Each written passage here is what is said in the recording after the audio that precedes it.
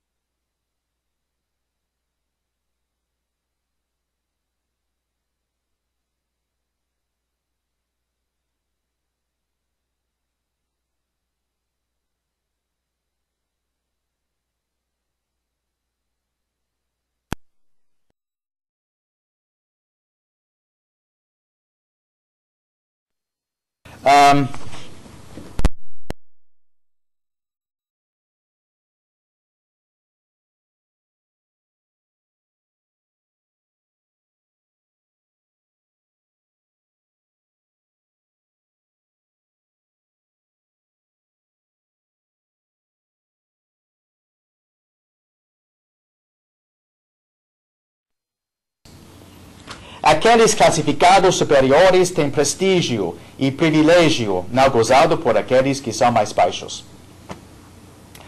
Além disso, os superiores normalmente têm algum controle sobre as ações daqueles que são inferiores. No entanto, o superior também tem deveres de proteção e cuidado pastoral para aqueles subordinados a eles. Metáforas da relação espacial, relação temporal e magnitude são normalmente utilizadas para distinguir pessoas de posição diferentes. Por exemplo, rei que tem uma sala de audiência maior do que um príncipe, ou um rei que chega depois de um príncipe.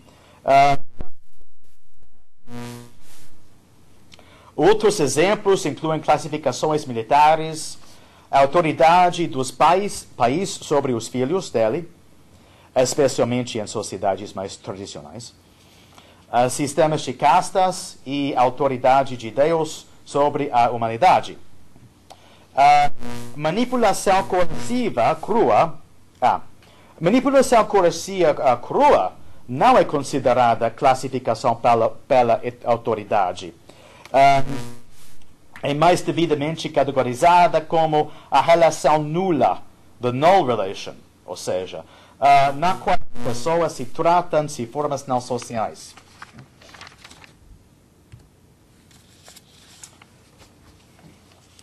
Equality matching, ou seja, correspondência por igualdade, se tenta atingir e manter um equilíbrio e até mesmo uma correspondência personalizada entre indivíduos ou grupos.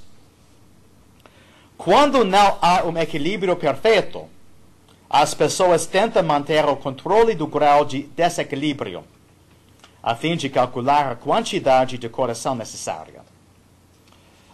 Se você e eu, por exemplo, estamos fora de equilíbrio, nós sabemos a que iria reestabelecer a igualdade. Exemplos incluem no princípio de uma pessoa, um voto, pontos de partida iguais em uma corrida, revezamento de convites para jantar e proporcionar igual número de minutos para cada candidato para fazer um discurso no ar. E, finalmente, market pricing. A precificação pelo mercado é a aplicação de índices para a interação social. Pode envolver a maximização ou minimização, como na tentativa de maximizar o lucro ou minimizar a perda. Mas também pode envolver chegar a uma proporção intuitivamente justa, como num juiz decidir sobre uma punição proporcional ao crime. Para o mercado, todas as relevantes de um relacionamento são reduzidas a uma única medida de valor, como dinheiro ou prazer.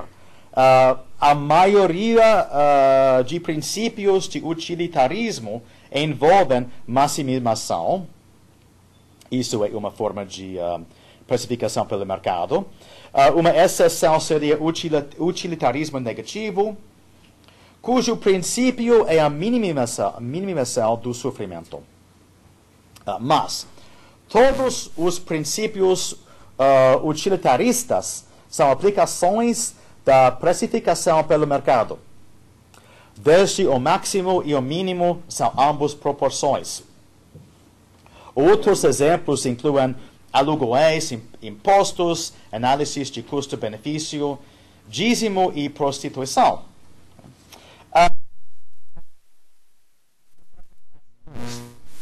Tem sido extensivamente corroborada por estudos controlados com base em pesquisas que utilizam uma grande variedade de métodos que investigam fenômenos diversos, incluindo estudos interculturais. A investigação mostra que os modelos elementares desempenham um papel importante na cognição, e isso inclui a percepção de outras pessoas. Enquanto todos os modelos relacionais são analisáveis em 4 modelos fundamentais, o número de modelos como tal é indefinido. De fato, é indefinido. Isso ocorre porque a cognição social relacional é produtiva, ou seja, gerativa. Qualquer exemplo de um modelo pode servir como componente de um exemplo ainda mais complexo de um modelo. Considere classificação pela autoridade e precificação pelo mercado. exemplo de pode ser incorporado em ou subordinado a uma instância do outro.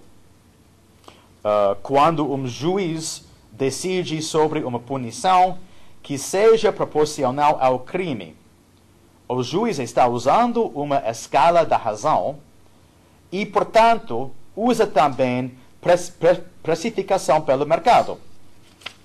Mas o juiz só isso por causa da sua autoridade, durante classificação pela autoridade. Temos aqui caso de precificação pelo mercado incorporado numa característica superordenada. Superordenada estrutura da classificação pela autoridade, resultando no modelo composto. Para continuar pouco, cada modelo elementar entra crucialmente em certos valores morais, uma ética de serviço para grupo, uma forma de correspondência por igualdade. Classificação pela autoridade informa uma ética de obediência à autoridade, incluindo o respeito, honra e lealdade. Equidade e uma distribuição uniforme são informadas pela correspondência por igualdade. Precificação pelo mercado informa valores libertários, de entrar livremente em contratos e assumir riscos, como objetivo de aumentar a própria utilidade ou a utilidade de grupo. Foi resumo da teoria. All right. Okay, so at this point, I want to turn the discussion over to our first speaker, Alan Page Fiske. And let's welcome. Well, thank you very much, John, and thank you, thank all of you at Unisinos who helped make this possible. I'm very pleased and proud to be here, and I must say it sounds really wonderful in Portuguese, and I'm hoping that I can use that précis before all the talks that I give, because it sounds much better in Portuguese than it does in English. But thank you all. I want to present to you this theory. And there is a great deal of supporting evidence of many, many kinds, and I'll try to talk a little bit at the end about that supporting evidence. But there are now maybe 300 articles, books, theses, and dissertations and chapters by 200 or 300 other people about this. And so rather than sort of present the supporting evidence, what I really want to do is focus on the theory today, and then if people would like to ask about the evidence, or I can give you a URL where many empirical papers of all different kinds, a huge variety of kinds, are posted. So let's get going, and let me talk about the theory itself. And so. Oops, okay, so, well, hang on a second here. Let's get it up there. Oh, okay. All right, yeah. Okay, so what is the theory intended to do? What is the goal of the, oh, sorry. What is the theory intended to do? Well, the purpose of the theory, the intention of the theory, is to explain how people coordinate. Okay? How do people coordinate so that what each person does makes sense with reference to what the other person does, and so each person's behavior completes and complements in some way what the other one does. And not only do people coordinate, but people very often cooperate. They cooperate in the sense that they coordinate in a way where each of them benefits to the extent that the other one cooperates. Okay, but each person could, in the short run, defect, and in the short run be better off as an individual. And yet, you see over and over again, it's not only that people coordinate, but that they cooperate and doing things that are in the interest of other people. So that's what we want to explain. But we also want to explain, and John raised this issue, why there's so much cultural variation, and what is the nature of the cultural variation. Because if you are an anthropologist, the first thing you see is that people in different cultures organize their social relations in innumerable different ways. And how can we understand that, all those innumerable variations, as is the variation simply random, or is there some kind of systematicity to the, can we explain the way that the variation among cultures is organized? Okay, so those are some of the problems that we want to solve. And additional problems are to understand what aspects of sociality are innate and which are learned, which of course relates very closely to the problem of cultural variation. But what we are very exceptionally social creature, how much of that is part of our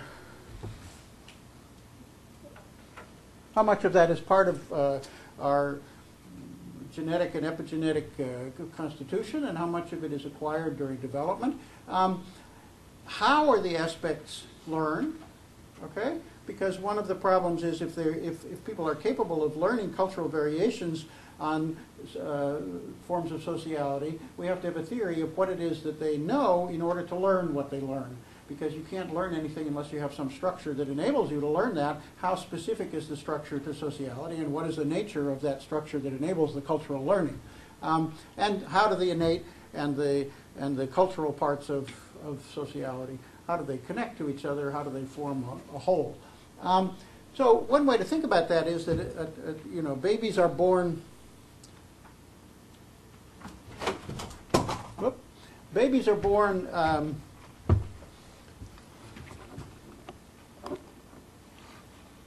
There we go. Yeah. Babies are born capable of participating in any culture. They're omnipotent. They have the potential to participate in any culture, but they become participants in a specific culture, and they become not only capable but committed to that particular culture. And the question is, how do they do that?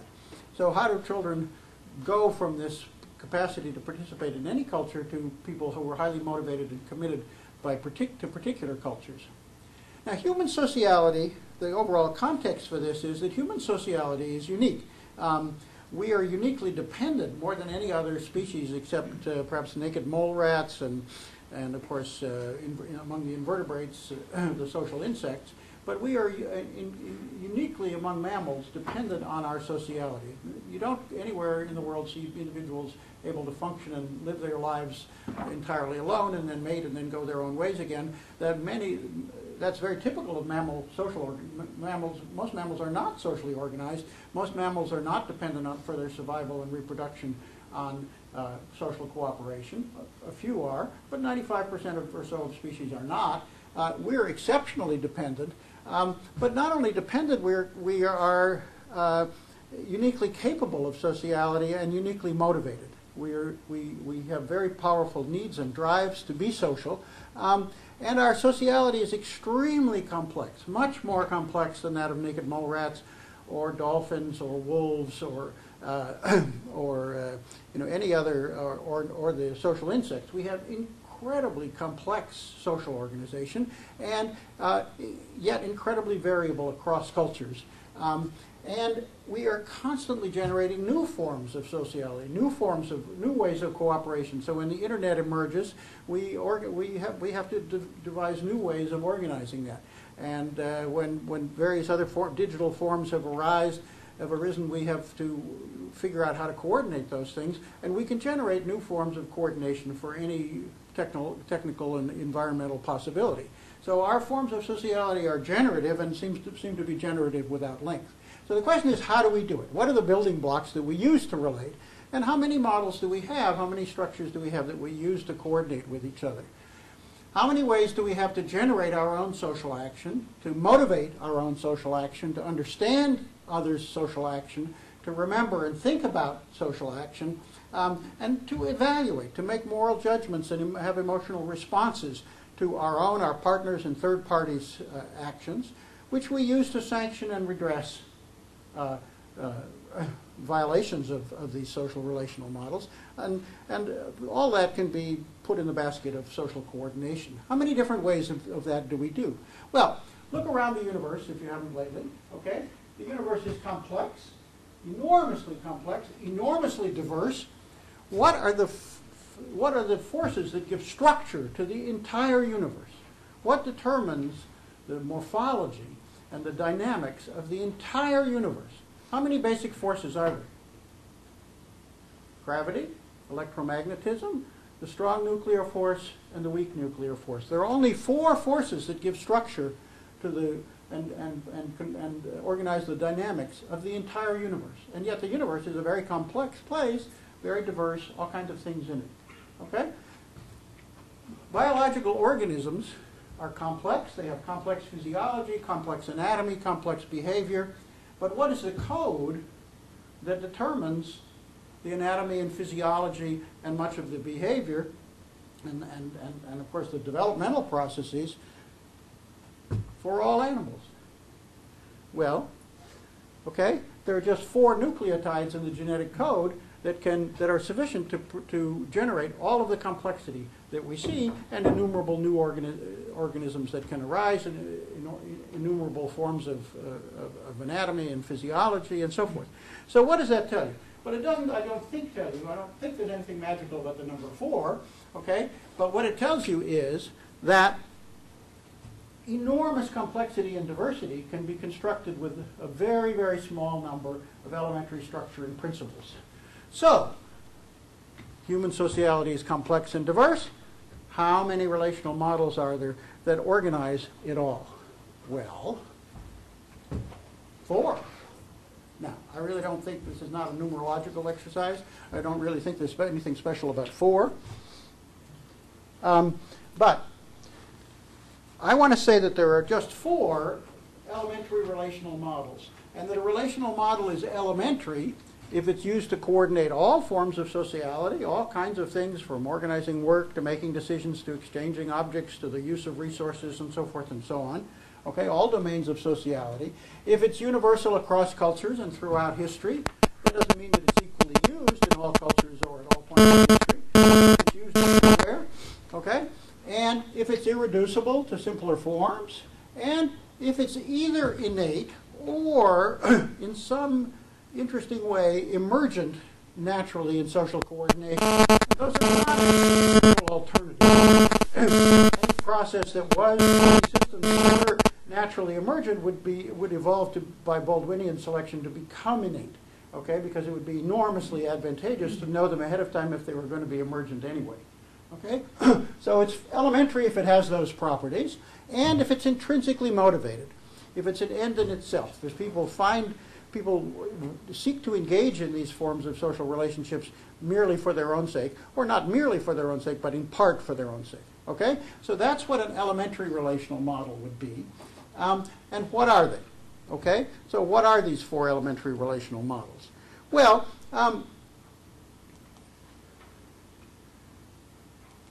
one of them that's ubiquitous, that we see everywhere, is when people feel connected. They feel that they have something essential in common, and we'll call that communal sharing. Okay? Communal sharing is a relationship in which people feel that they have some essence or something essential in common. Very often they feel it's a little ineffable, but they will talk about it as if there was some essence in their bodies, really, that they shared with other people. That makes them all the same in some respect. That doesn't mean that they don't know that they're different in other respects, but they feel the same in some respect. And typical examples are everything from people who are deeply in love, and weaker forms of it can exist in families, or you can be a person at Unisinos, okay, or you can be Brazilian. That's a form of communal sharing in the sense that you have something in common that makes you the same in some way. So it can be very intense, or it can be milder, but the point is that you organize some aspect of social relationships, you coordinate some aspect of sociality in terms of what you have in common with one other person or a whole group of people, or it can be people that you've never met, but some category of persons, okay? Mathematically, it's an equivalence relation. So if you have a background in mathematics, you recognize that this is an equivalence relation in which there are sets, in this case of persons, who are equivalent for some purpose. It doesn't mean they're identical, but it means they're equivalent for the purpose of the social coordination. And if you've taken any statistics, you know that there's as Smitty-Stevens defined them, there are 4 basic scales of measurement, and one is what's called a categorical or nominal scale, when there are simply categories in your scale, and elements are assigned to sets according to, and they're you know, it could be one or there could be any number of sets, but within, when the objects that are assigned to one set are treated as equivalent for the purpose of measurement. Okay, so there are certain types, if you like. Okay, so the social relations that are meaningful and the operations that are meaningful socially are the same as those that are meaningful in an equivalence relation or a nominal scale of measurement. Okay, so what are the everyday forms of that? Well, the sense of one for all and all for one. People can share in production so that they feel that they farm a field together, or they pool their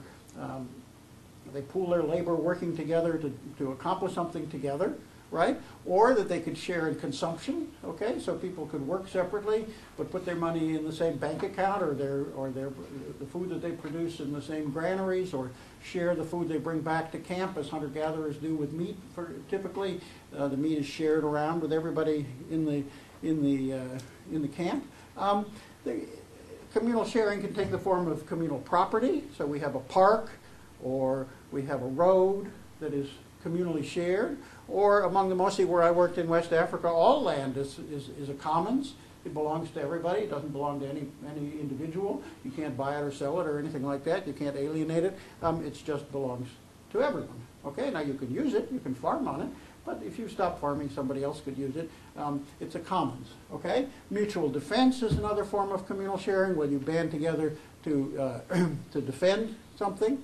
The sense of collective responsibility, where if I do something wrong, my family, my clan, all takes responsibility for either paying a fine or restitution of some kind, or all being vulnerable to retaliation for something that one person has done. Group identity, the sense of identity and solidarity, is an equivalence relation. The ideal, if not always the practice, of communism, where from each according to his or her need, and to each according to their, from each according to their ability, and to each according to their need. That is the political ideology, if you like, of communal sharing. Or the more recent notion of one shared world, that we all live in the same world and we all will thrive or suffer together.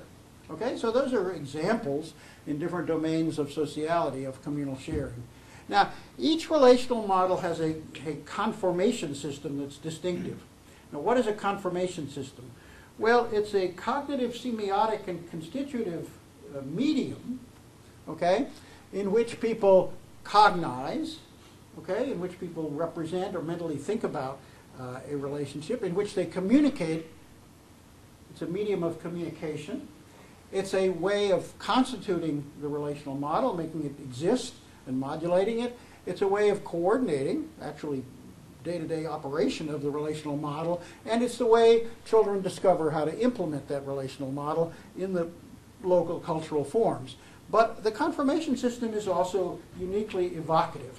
It's a medium not only for representing, but a performative medium for actually creating a relationship. And when you do things within you can create relationships in many ways, but when you use the conformation system of a relational model, you make people very strongly committed to it. It's a very evocative and emotive form. So what is the conformation system of communal sharing? Okay? It's what we call consubstantial assimilation. It's that you make the bodies of the persons alike, or you represent them as having something in common. You can do that through intimate sex, giving birth to a person, of course, makes you identify with them intensely. Nursing, giving the fluid of your own body to raise a child. Through feeding and commensalism, so actually putting food in somebody's mouth, or preparing food, or sharing food, not where you eat off separate plates and so forth, but where you drink from a common calabash, or you reach into the same pot and eat out of that. Touch, so hugging, touching, caressing, okay, is a form of connecting people through their bodies by modifying their body surfaces in various ways, or coloring the body surfaces.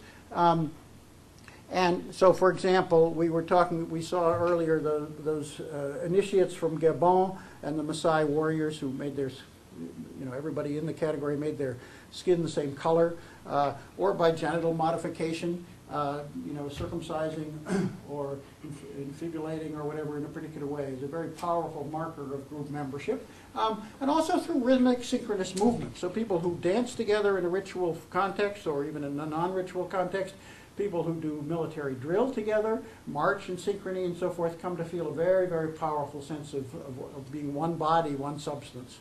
So that's the conformation system of communal sharing. And for those of you who are semioticians, you note that it's indexical, okay, in which the body indexes the social relationship. Relations between bodies are both not only represent, but actually are constitutive of the social relations of the persons involved. Okay? So that's consubstantial assimilation. You know what I think I'm going to do? I think I'm going to connect to the other screen here, and then it'll be a little less distracting.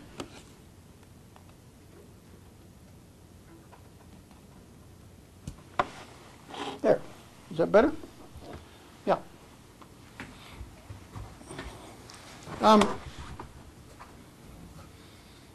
Yeah. Now, what we can, I'm not a neuroscientist, but the evidence, since I first formulated this theory, when I first formulated the theory in 1991, I had no idea what the biochemistry of this was. But actually, pretty quickly after that, it began to emerge that there was a particular set of peptides that probably mediates the system among other chemicals. So oxytocin and arginine vasopressin, which are very closely related peptides, very, very similar to each other. And we know that oxytocin is released through stimulation of the cervix. So when you have a baby or when you have sex, right, the stimulation of the cervix is evoking the release of oxytocin. Nursing also evokes it. It's in breast milk as well. Vasopressin seems to be more important in male bonding, but it's not quite that simple. Oxytocin and vasopressin are involved in both, and males are very responsive to oxytocin as well as to vasopressin.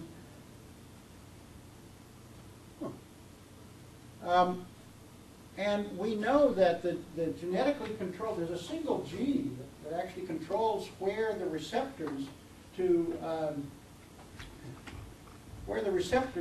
for vasopressin are in the male gene, and by actually transferring that gene from one animal to another, you can turn what is otherwise a promiscuous animal into a pair bonding animal.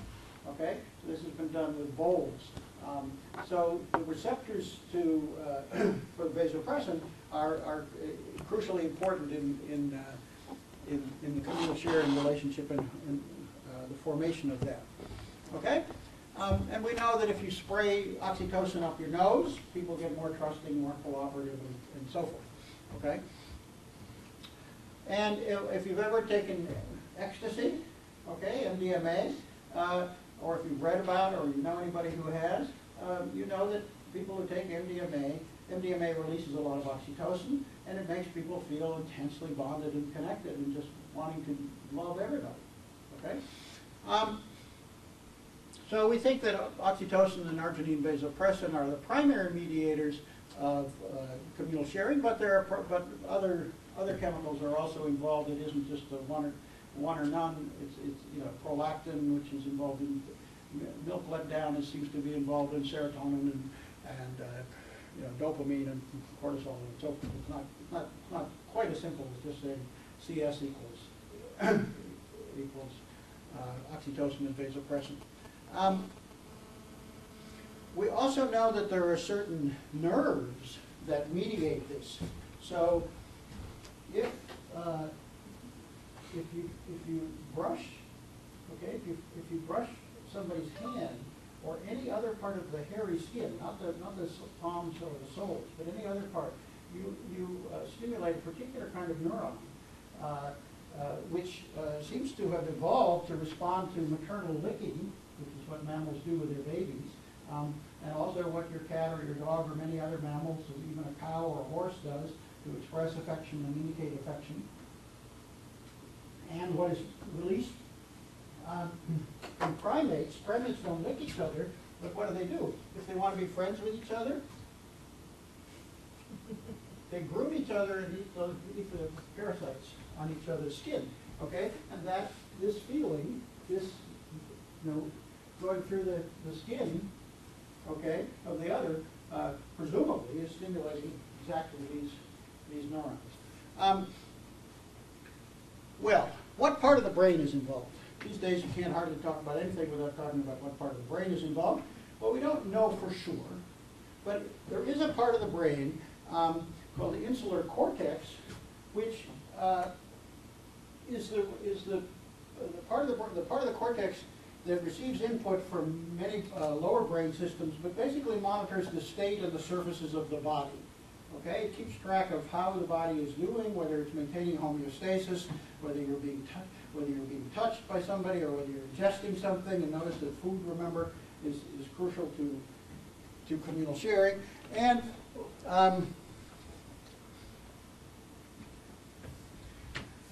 so the insula represents to the cortex the state of the body and so forth.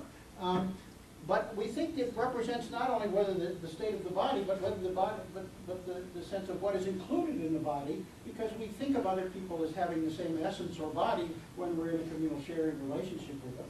Okay, and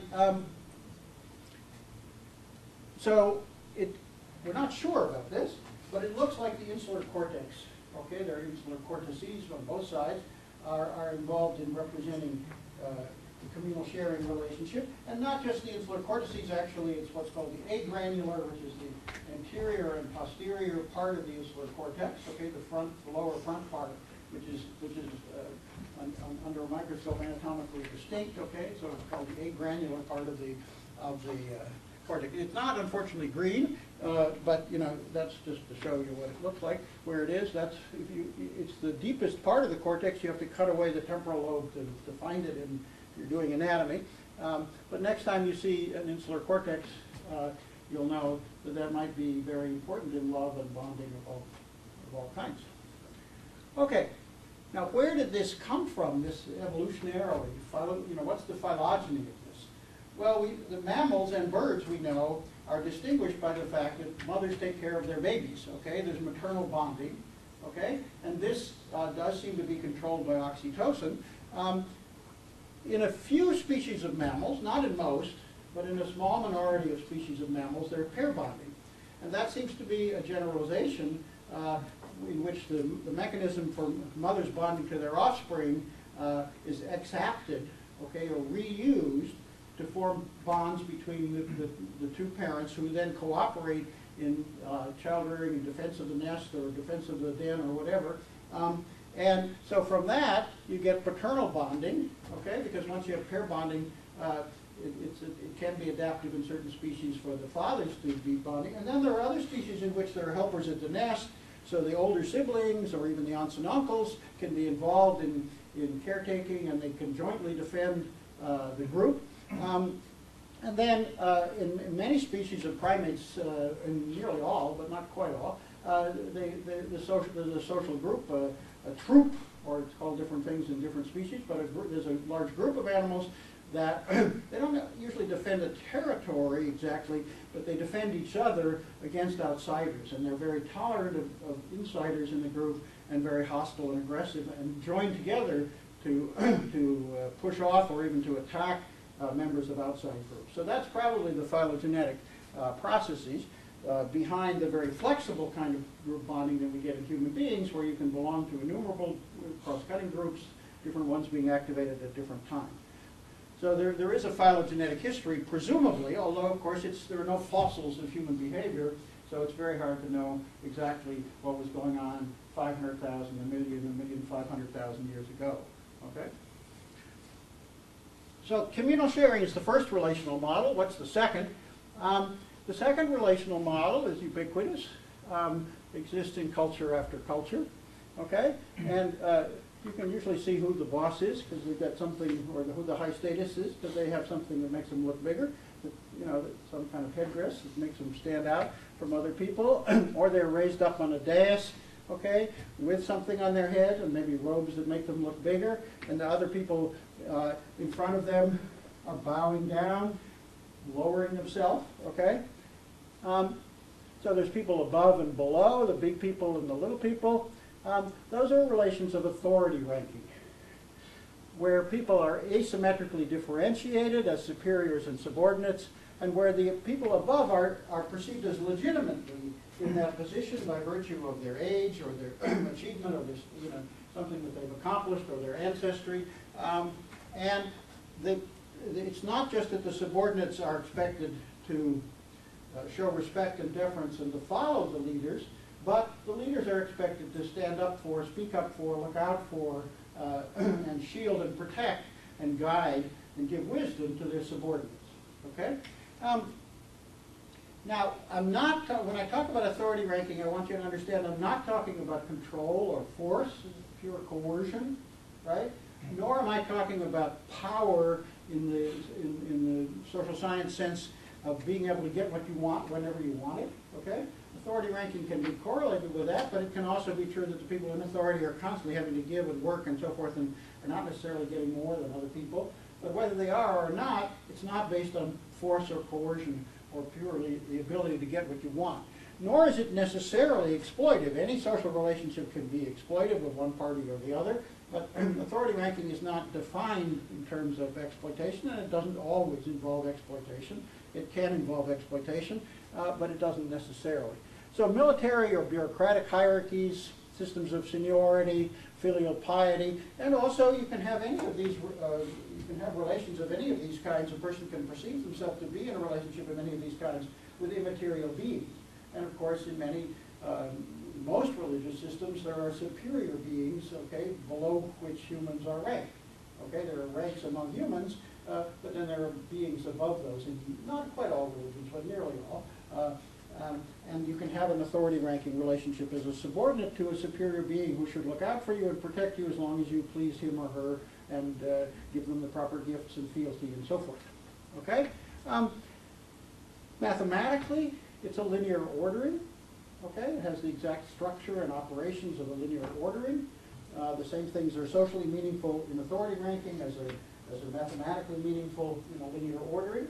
And if you remember your statistics course, it's the same thing as an ordinal scale.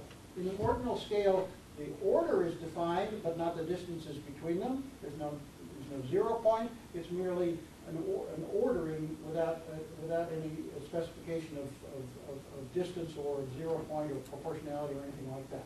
Okay, but unlike an ordinal, unlike a nominal scale in which there are simply categories and you can't say that what their relations are. In this case, there are different types or categories, but you can rank them. You can put them in a linear order. Okay? So that's true of authority ranking.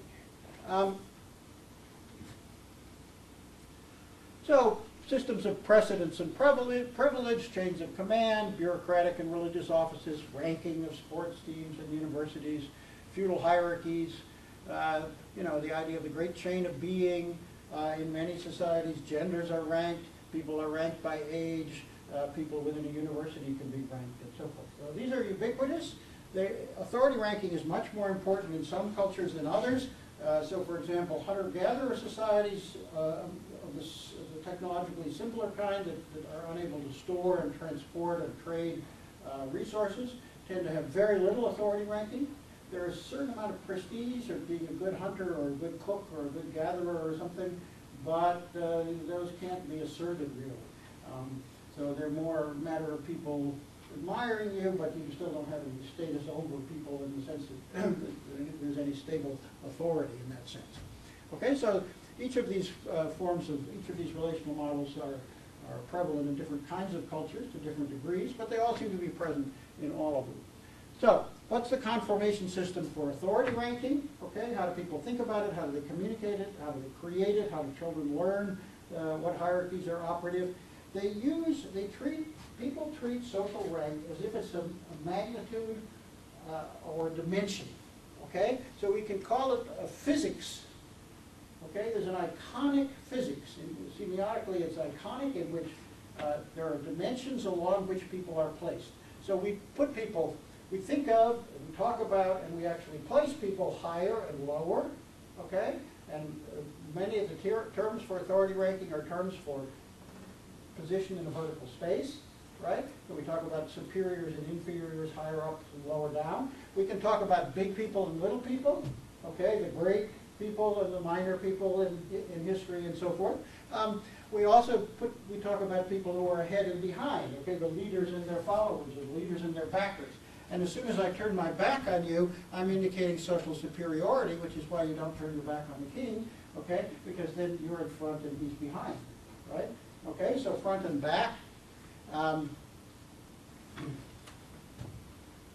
More numerous, so we address people in a number of languages, in a number of language families. We address people as if they were in the plural, and so there's the royal we and the plural vous in French, for example, and in other Romance languages. There's also temporal precedence, who goes first, who gets to speak first, who is greeted first, who gets the first share of things, who goes through the door first, and who's first in the procession. We treat authority also as a magnitude of force. So we talk about a forceful leader. So we elected, sadly, in California, Arnold Schwarzenegger at one point because we wanted a strong leader. Okay? Now, most strong leaders are not necessarily able to bench press huge weights, but we think of them as strong and forceful, even though in Newton's they may or may not be. Okay? But that's the way we think about authority ranking. And interestingly enough, brightness is used. I don't have time to go into the archaeology of that, but if you read about the Buddha, or you look at the nobility in Aztec and Incan and Mayan societies, they made themselves very shiny. They wore shiny layers of metal and decorated the temples and palaces with gold alloy sheets and so forth, and made themselves very, very bright.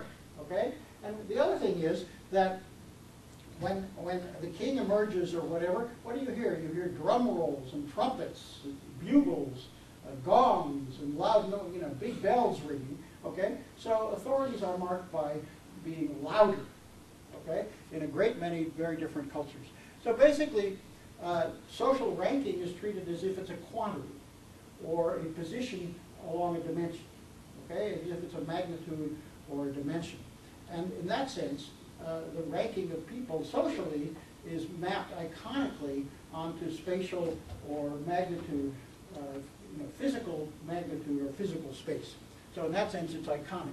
And it's not only representative, but it's also constitutive. So being placed above and having somebody else go down below you is constitutive. It creates the authority ranking relationship. What is the substrate for that neurologically? Well, the analog magnitude system, which represents all kinds of magnitudes, all the kinds of magnitudes that I talked about, physical size and number, approximate number, and the intensity of stimulus and so forth, is in the intraparietal sulcus, okay? Particularly the lateral segment of it. It's not actually blue or red, but that's where it is.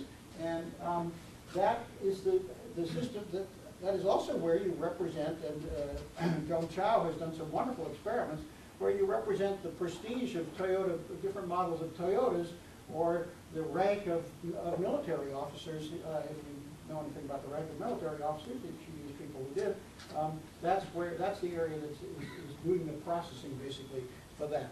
Okay? And it's probably, well, it's definitely in part at least, and to a large degree, mediated by testosterone. So if two individuals or two teams or two chimpanzees. If there's a dominance contest, the winner's testosterone blood levels increase, the loser's testosterone blood levels go down, and if you administer testosterone, you get a more aggressive animal that fights for dominance. And if your soccer team loses, your testosterone level generally declines, okay, compared to what it would be if your team had won. So testosterone is involved. It clearly emerged from some kind of generalization and an ability to be generative around linear orderings based on the nearly ubiquitous dominance hierarchies that are present in nearly all social animals. Not quite all, but in nearly all there are linear dominance hierarchies. They're nearly linear, but usually almost entirely linear. And human authority ranking was probably both an evolutionary and cultural emergence out of those dominance hierarchies. So, communal sharing, authority ranking. What's the third relational model? Well, people vote. They play games of chance.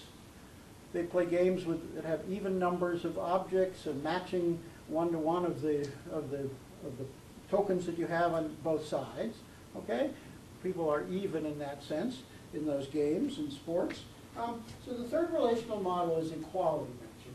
Okay, equality matching is a relationship in which people attend to additive differences with a reference point of even balance. So the relationship may be balanced, but when it's not balanced, you know exactly how many units you'd have to, how many turns you'd have to take, or how many dinners you'd have to invite the other person to, or how many cups of coffee you should buy for them to make things even again. Okay? So it may be your turn, my turn, your turn, my turn, so it's always somebody else's turn because you don't remember where you started, but you know what the next step is in that. Okay? In that sense, you attend to the difference. So turn-taking, tit-for-tat, in kind reciprocity, where you do me a favor and I do you a favor, or I drive you in the car and then you drive me in the car. If you've ever heard of rotating credit associations, which are nearly ubiquitous in the world before there were banks and alongside modern banks, those are equality matching systems, and the rules of most sports and games. Nearly all, but not quite all, sports and games are based on, the rules for them are based on a one-to-one matching of the number of players and the turns and defending this field, half of the field, and then taking the second half, defending the other half, a lottery to decide who kicks off, and that sort of thing. Right? Okay. This is, as you were thinking, those mathematicians among you, that has the structure. The social system has the relations and operations that are meaningful socially are those that are meaningful in an ordered abelian field.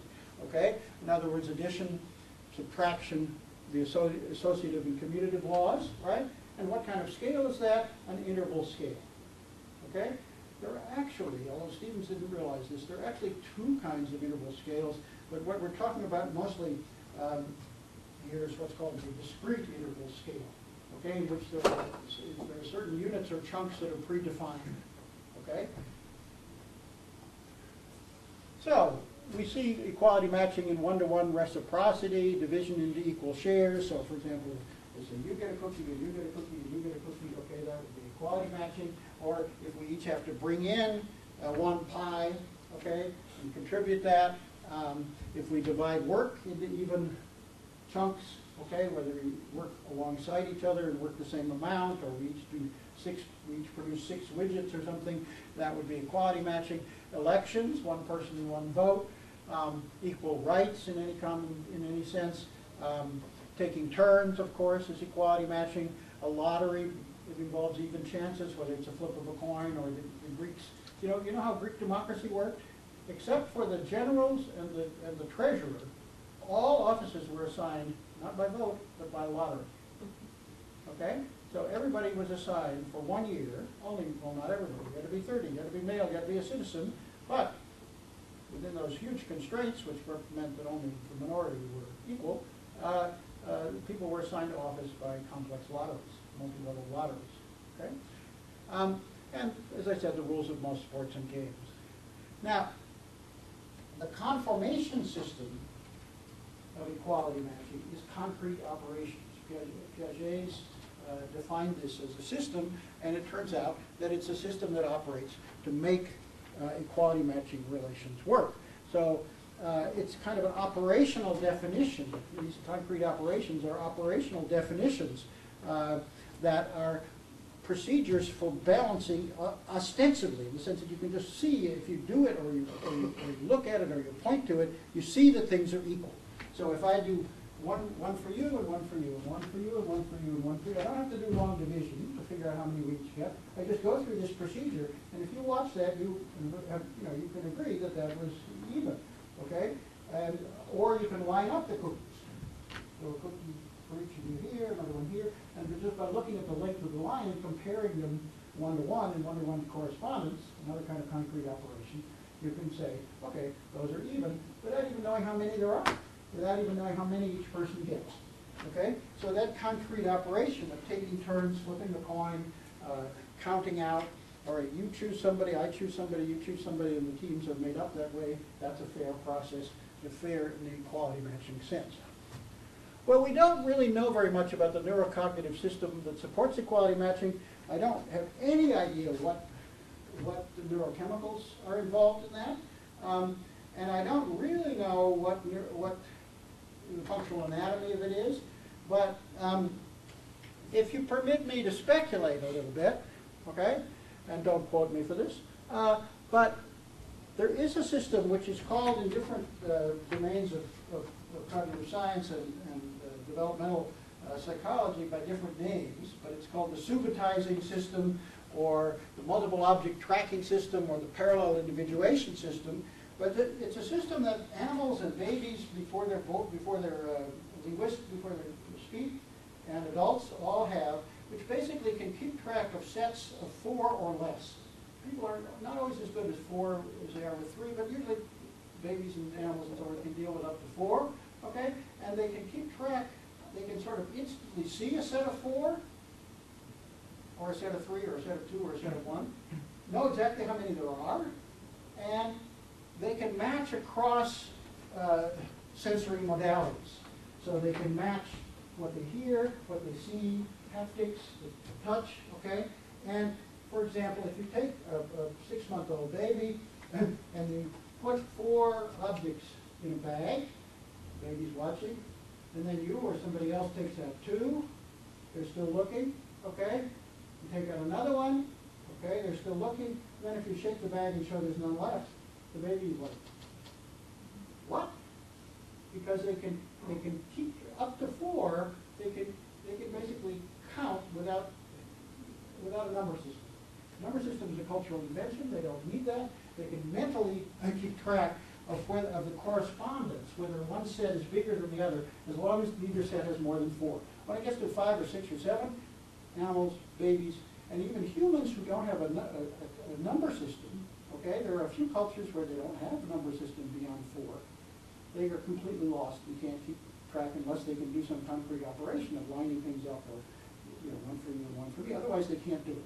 But it looks like this subitizing parallel individuation multiple object tracking system, which kind of attends to one-to-one correspondence between sets, and notices that they are the same, 1-to-1, or that they're 1 off or 2 off, or as many possibly as 3 off.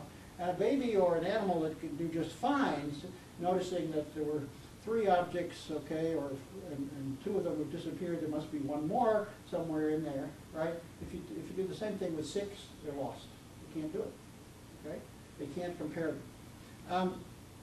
And we know this functions very widely.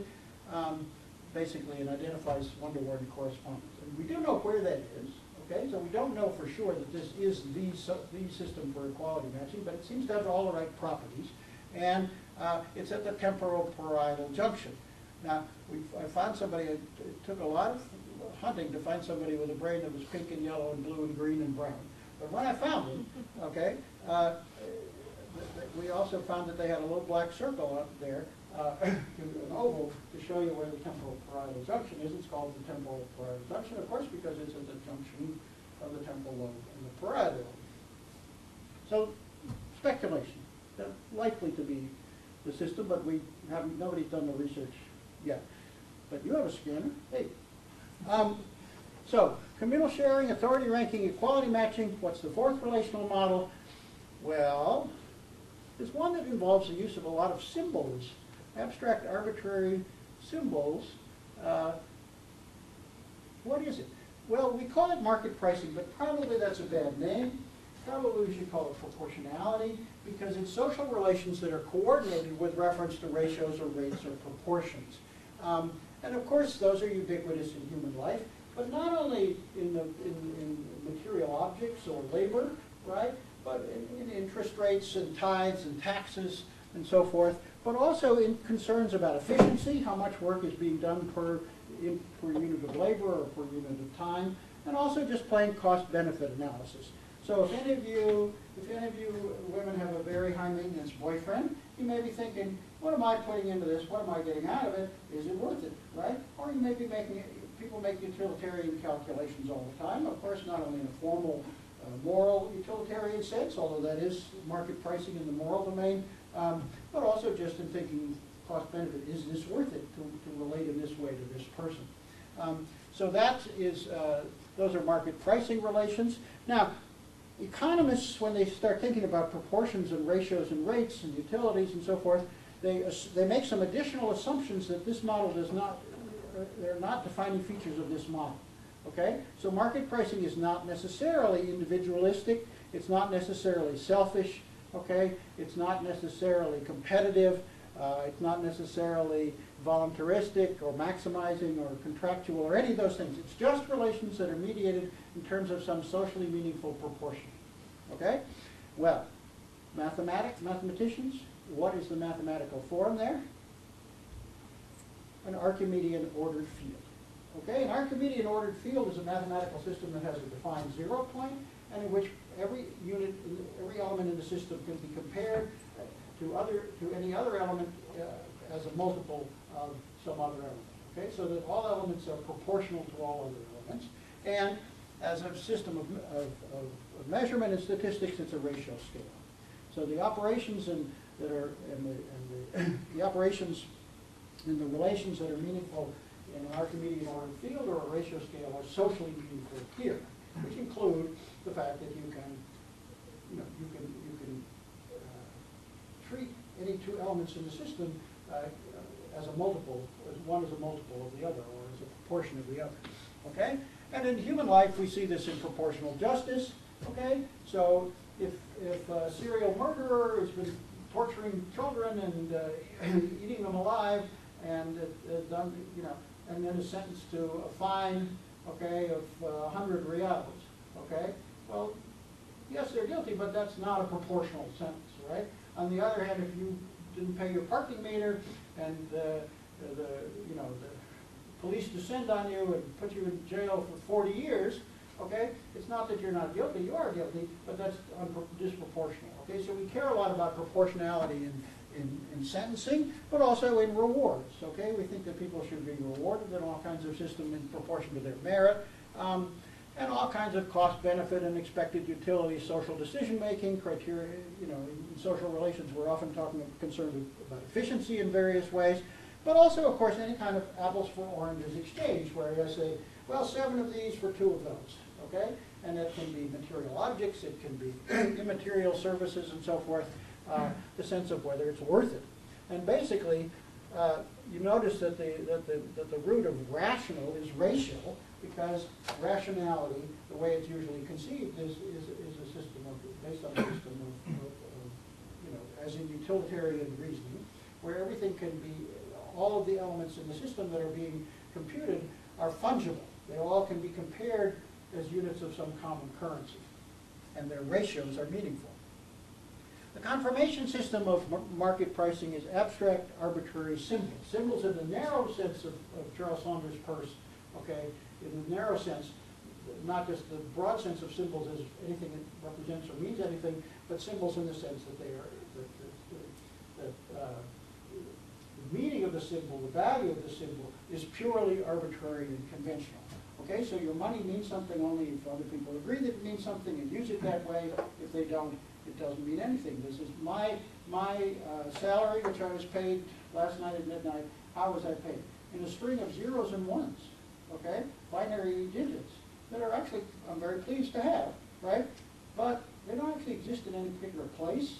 They're kind of in some cloud in the bank system, and it's totally arbitrary what those zeros and ones mean, but as long as everybody agrees on that, I can pay my bills, right? I can go out to dinner and so forth and so on, but only as long as that string of zeros and ones, when I stick my card in there and put some other zeros and ones and so forth, and then some more zeros and ones get moved from one place to another. Well, they don't actually move anywhere, but the numbers are changed in some way. Well, that's meaningful as long as it's meaningful, as long as people accept it that way, okay? And that's how we mediate market pricing relations. And if you use a currency, it just has that same arbitrary meaning and use. Okay, so communal sharing, authority ranking, equality matching, and market pricing. Those are the four basic relational models.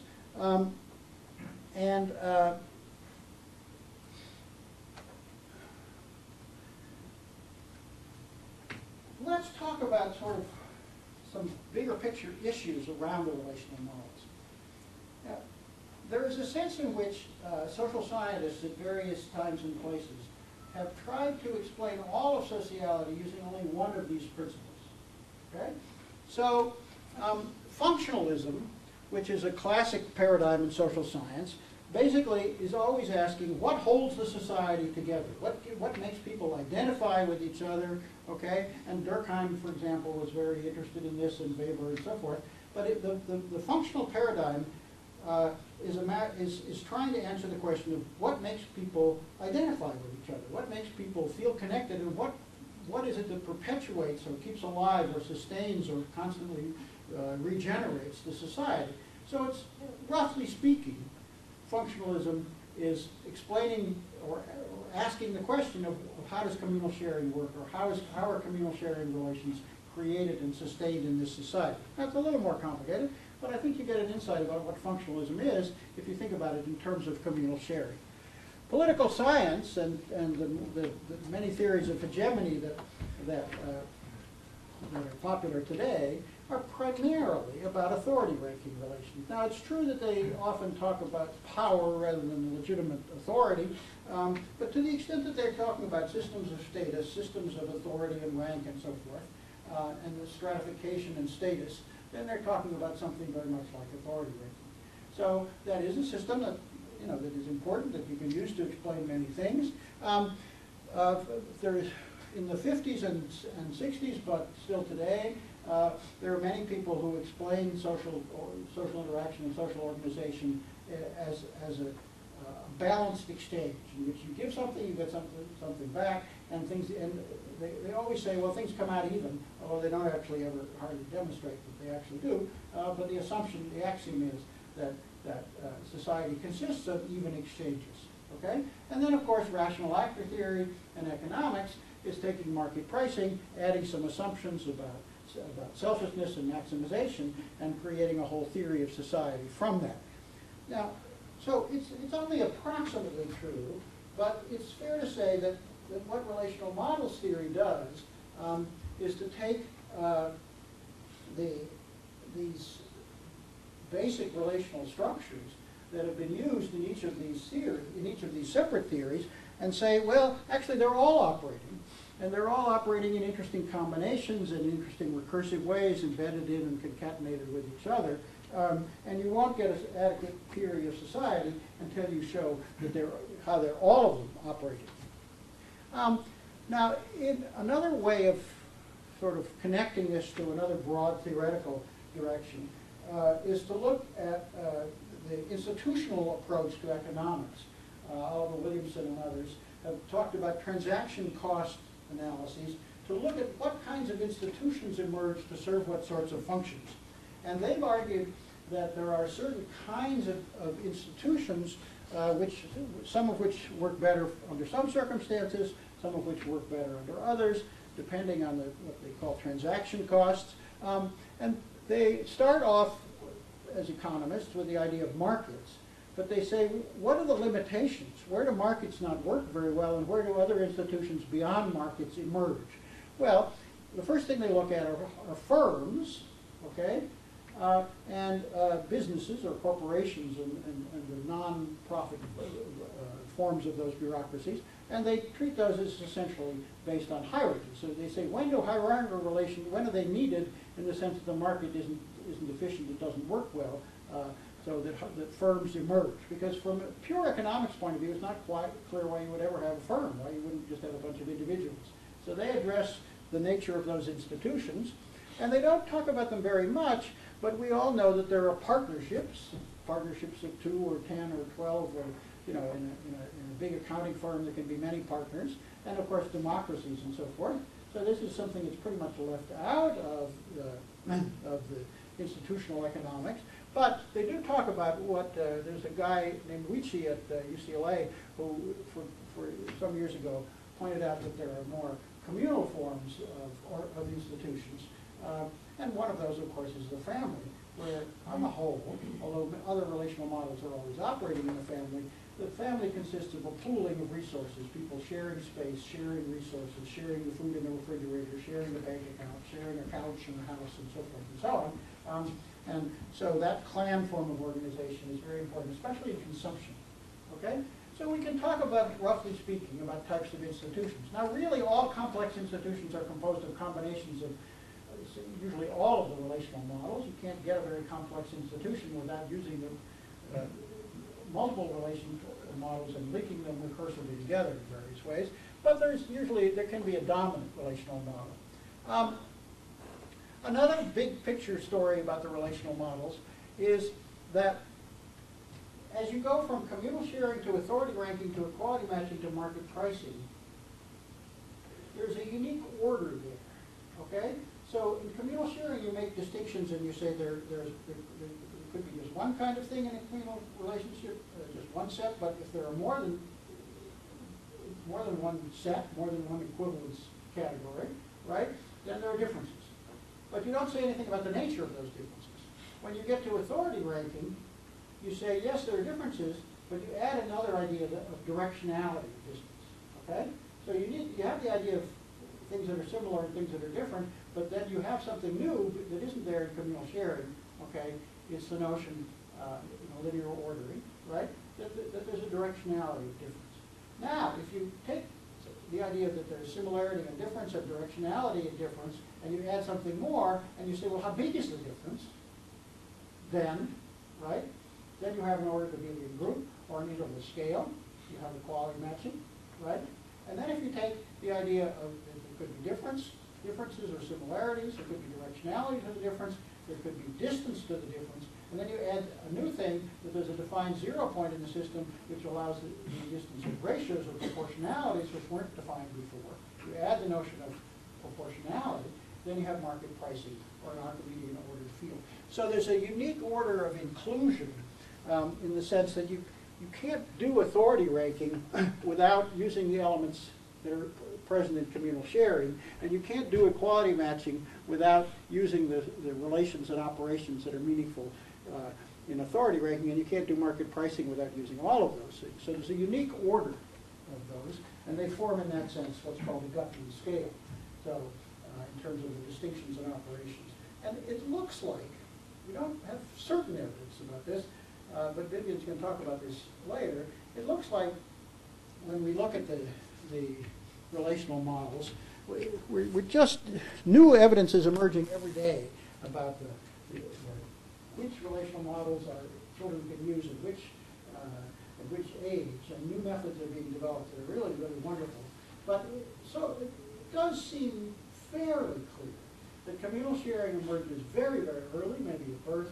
Authority ranking probably doesn't emerge for several months. It continues to develop and become more sophisticated, but it does seem to be there. There's evidence that it's there by 9 or 10 months. Equality matching probably not till kids are 3 or 4. Market pricing probably later. Okay? So there's an autogenetic order that may be related to this Gutman scaling. And if you look at the mega history, the super longue durée, right? The earliest societies, as far as we can tell archaeologically, were primarily, and we don't know for sure, of course, because it's really hard to get the evidence, but they looked as if they were primarily communal sharing. They used the other relational models probably, but they were dominated, the sort of root and core foundational relational model is communal sharing. authority ranking seems to emerge in the archaeological record when you either have storable goods that you're collecting and that are transportable and therefore exchangeable with others, or you do farming, which produces also storable goods. Okay? And when you have farming, or even certain kind of excess production among hunter-gatherers, then you get chiefs. You get institutionalized authority ranking. And only much later does equality matching emerge fitfully, and you get kind of democratic systems and egalitarian systems. And market pricing, although it may have been there in the background as a small part of many societies or all societies for many millennia, as a dominant form of social organization, it's a pretty recent thing in the last few hundred years. And we know that in the last 50 years, even in the last 10 years, there's more and more and more things are organized through market pricing that never were before. So there does seem to be a supra-historical sequence. It's not simple, because any particular society can, chiefs can arise and then the society can collapse into hunting and gathering. But the long-term trend, okay, looks like it corresponds to this order. Now, a couple of other things need to be said. One is that just because people are in each other's presence doesn't mean that they're using any relational model to coordinate. Okay? So if people treat each other as pure objects, pure material objects, and they don't have any sense of trying to coordinate with reference to a morally meaningful relational model, then we would talk about them as using the null model, or basically not using any model. Okay, so if the bullets are flying and I get out of the way behind a tree, okay, there's no relational model, right? There's a fallen tree and I get behind that. Oops, it's not actually a fallen tree, it's a corpse. As long as I treat that corpse as just a barrier to bullets, right, there's no relational model. Now I find the person's alive, okay, and I think, oh my God, I'm drawing fire toward this living person, okay, and if I feel compassion or shame, or feel that this is unequal or whatever, now I'm related, okay? If I'm running down the sidewalk and I avoid running into lampposts and telephone poles and fire hydrants, there's no relational model. If I avoid running into people as if they were mere physical objects, there's no relational model. But if I feel like I should go to the right, and I'll be embarrassed and people will be angry if I move to the left, now we're coordinated, okay? Now there's a relational model. So the mere co-presence of different persons doesn't mean that they are coordinated, right? So this is what's necessary for there to be a relational model, or these are what makes a relational model a relational model, okay? Now,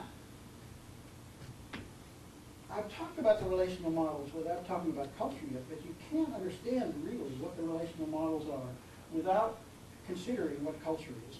Because the relational models are never realized, they never come into being as real things without being implemented in a specific cultural way. So if I say communal sharing, okay, let's have equivalence groups. You say, cool, let's do that. But you still have to define who is in what group, right? The baby being born doesn't know what it does know that there are going to be likely some equivalence groups, but it doesn't know who will belong to which one. The baby being born says, oh, I wonder if there are hierarchies here, but doesn't know where they will operate with respect to what kinds of decision-making or work or production or consumption, and certainly doesn't know who is in what position in the hierarchy. Those things have to be specified by the culture. Okay, so do the units in equality matching. So when my wife and I decided to have babies, we agreed that we would do equality matching, okay, to be even about the child-rearing responsibilities. And when, after the first 4 months I hadn't lifted a finger, okay, when the first baby was born, she said, where's the equality matching? I said, well, what are you worried about? You raise the first one, I'll raise the second one, you can raise the third one, and that'd probably be enough. 3 is probably good enough, okay? Well, obviously that's a joke, but the point is what counts as the unit in equality matching? What counts as a turn? The kids on the playground fight about what counts as a turn, and there are conventions and prototypes and precedents and so forth that tell you what counts as a turn, okay? What counts as hit for tat, okay? And those all have to be specified, or you can't implement the relational models. So they're empty of content.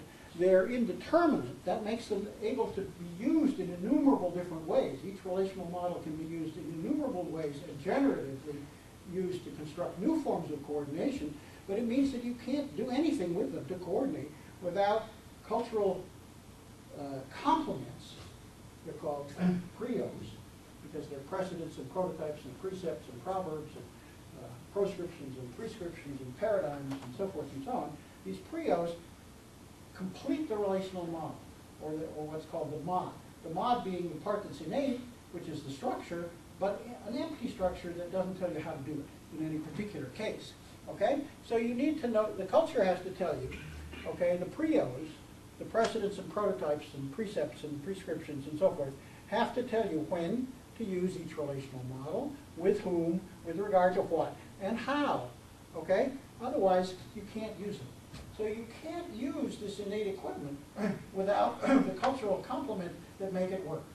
And a simple analogy is we all have a competence and actually a very strong motivation to speak a language. But you can't speak universal grammar. You can only speak a particular language. So that whatever innate capacities we have for language, and there's a lot of argument about what they consist of and so forth and so on, but we all agree that whatever that is, it isn't sufficient to enable you to communicate. You have to set the parameters, is the way it's usually talked about in linguistics, in order to determine which language you're speaking, and you have to speak a particular language. So the same thing is true of communal sharing, authority ranking, and so forth. You can't do them generically.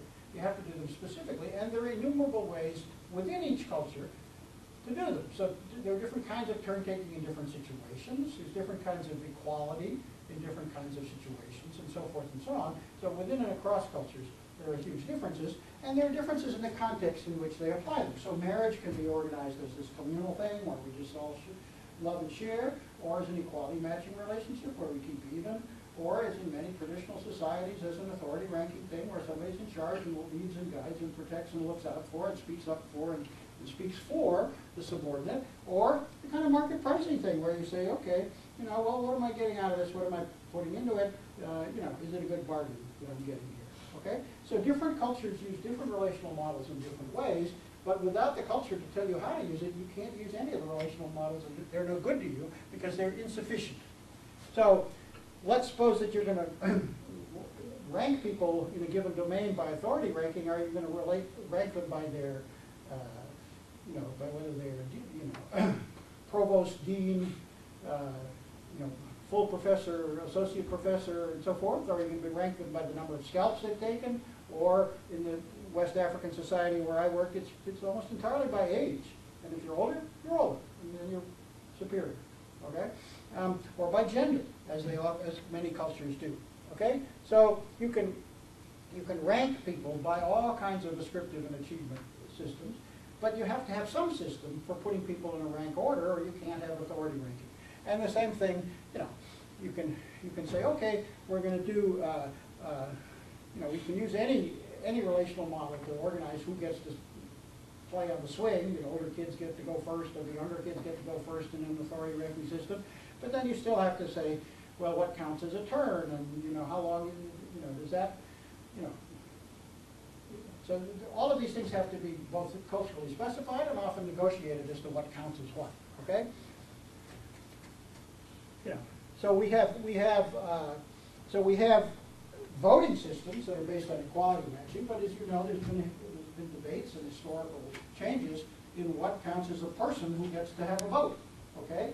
Is it a landowner? Is it male? Is it a citizen? What about felons? If you're convicted of a felony, do you lose the right to vote? How old do you have to be to vote? And so forth and so on. You can have equality matching, but you can't have equality matching without having it in specific ways and specifying who counts as an equal person. So a huge debate today is a fetus a person? Does a fetus have equal rights with a person who's already born? And obviously a lot hinges on whether they do or they don't. So any kind of social coordination requires a knowledge of the relational models and knowledge of when to use them and how to use them, with whom, with regard to what, and so forth. Okay? So this is a theory not only of what's innate, but what's cultural, and how the two things are necessary for each other and complement each other and fit together to enable social coordination. And therefore, it also provides a language for comparing cultures, for comparing historical changes, for understanding ideological debates, and for going into another culture and figuring out what's going on there, either as an anthropologist or sociologist, or as an immigrant, or somebody marrying in, or whatever. And it's a way of understanding why we find other cultures upsetting and confusing and bad in various ways. Because when we see people using the wrong relational model, we say, "Oh no, you're not supposed to do it that way," and we just see it wrong, and we don't see that it's implemented. And the same thing can be true in a couple. Okay, so if you are using your relational model, so your partner and you are washing dishes. You have to wash dishes in your house. Okay, and you washed the dishes yesterday. Okay, now you have your feet up and you're reading the newspaper and watching TV, and you're wondering why. The guy is wondering, why isn't she washing the dishes? Well, she has a migraine. She has a report due tomorrow, and she was up all night with the baby. Okay. And she's thinking, what a jerk this guy is. Why isn't he washing the dishes? And he's thinking, oh, it's equality matching. I washed the dishes last night. Obviously, you got to wash the dishes tonight. But you're thinking communal sharing. He's got nothing to do. I got everything going on in my life. If he loves me, if this is a communal thing, he ought to be washing the dishes. And he's thinking, her turn. Why didn't she wash the dishes? Okay. So if you use different relational models, or if you use the relational models and implement them differently. So you agree that there should be equality matching for child rearing, but you don't think it should be first you and then me and then you, but all the child rearing for that that offspring. But you think it should be even every day, okay? Then everybody's unhappy and sees the other person is doing it wrong, okay? So within a relationship between cultures, there's a lot of misunderstanding, but conversely, there's a lot of possibility for understanding if you can analyze it in these terms. Now, so the indeterminacy of the relational models and their completion by the cultural complements is what enables humans to generate the complex forms of coordination that the Inuit use in the Arctic, and that foragers use in deserts, and farmers use in the Altiplano and so forth and so on. You can generate innumerable forms of coordination and generate new ones as new technologies enable new ones to exist. Conversely, it turns out that new technologies are often developed in order to enable new ways of coordinating new forms of relationships. But we can talk about that some other time. Okay? Yeah. So, this is a way that a very small number of relational models enable you to coordinate an indefinitely large number of forms of social coordination by combining them. And I haven't talked quite so much about that, but combinations are important. So, for example, if we have an election, we're using equality matching to put people in a position of authority ranking, right? But conversely, the teacher can say, using her position of authority ranking, vote on this. Vote on which project we're going to do, and authority ranking can lead to communal sharing, to equality matching, and so forth. So it's very often true that one relational model is the framework in which another relational model operates.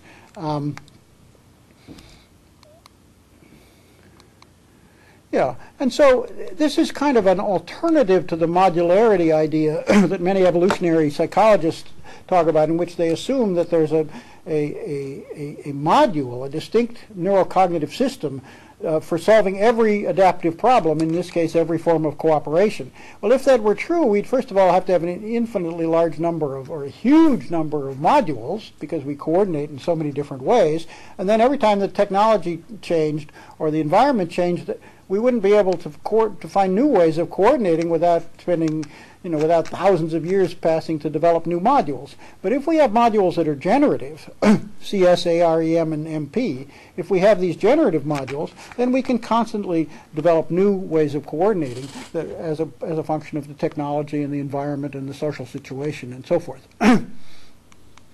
So the argument is that if you look at any domain of sociality, whether it's, you can have a decision making. Well, how could you do that? Well, you could make a decision by consensus. That's communal sharing. You could make a decision by the superior deciding and delegating. You could make a decision by voting or lottery. That would be equality matching.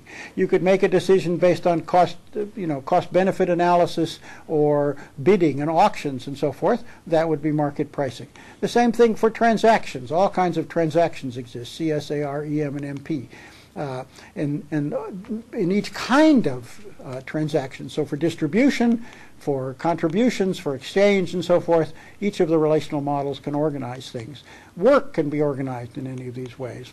Moral judgments and emotions. Tejrai and I wrote a paper and published in Psych Review 4 years ago now, I guess, arguing, showing that these relational models are the basis for moral judgment, that moral emotions and motives and moral cognition in general consists of the regulation of relationships, i.e. the regulation of relational models.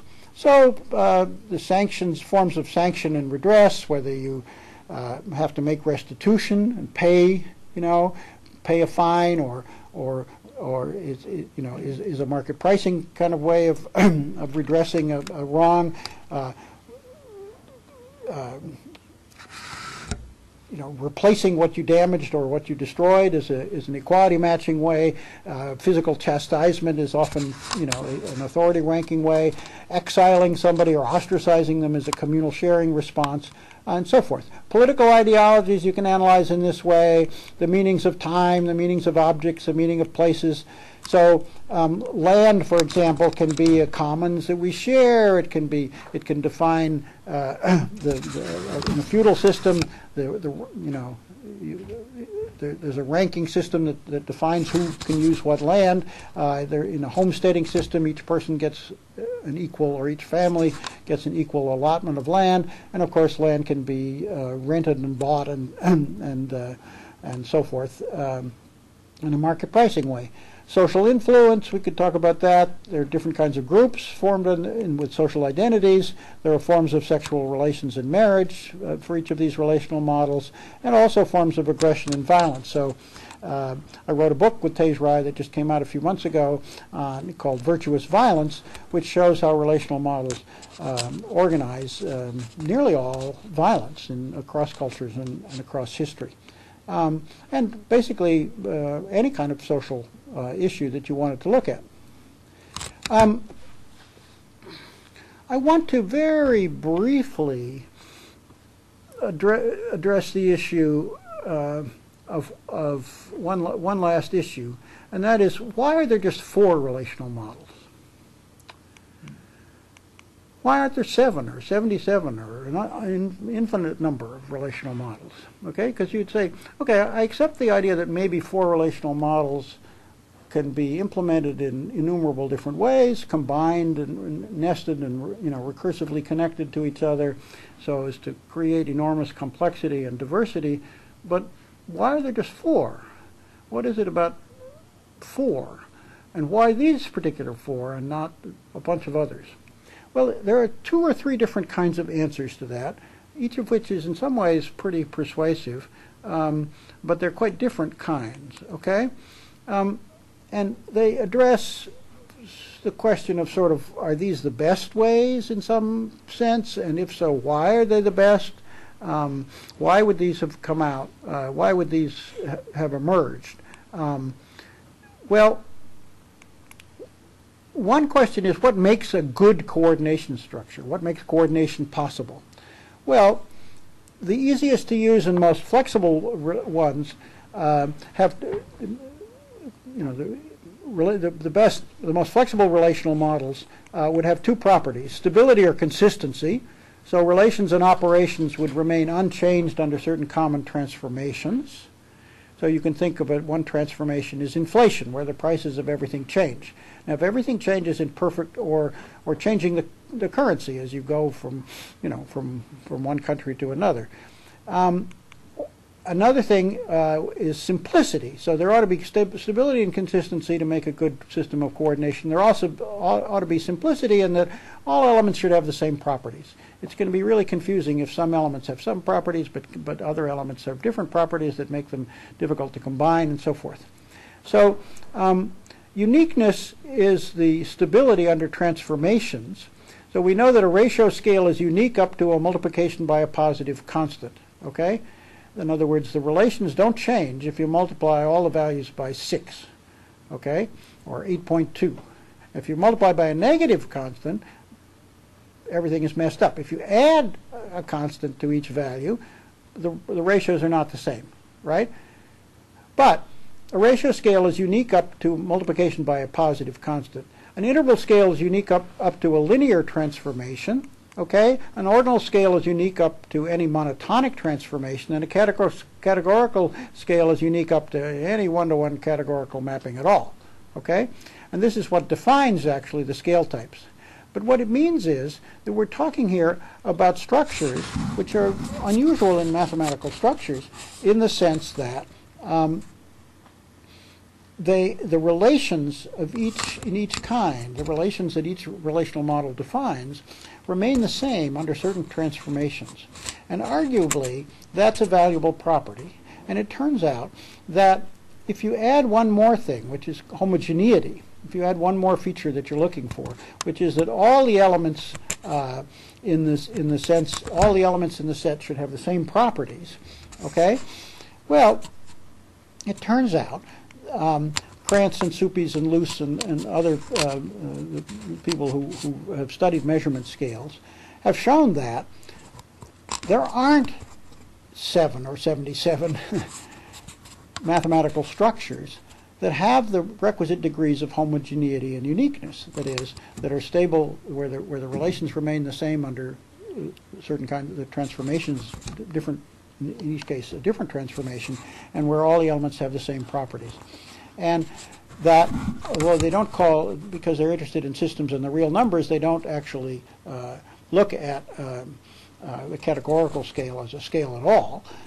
But they've shown that the only structures that have the requisite degrees of homogeneity and uniqueness are the ratio scale, two kinds of discrete, a discrete interval scale and a non-discrete interval scale, okay, and a linear and an ordinal scale. Those are the only structures, okay, that have the right kinds of homogeneity and uniqueness that make sense for measurement.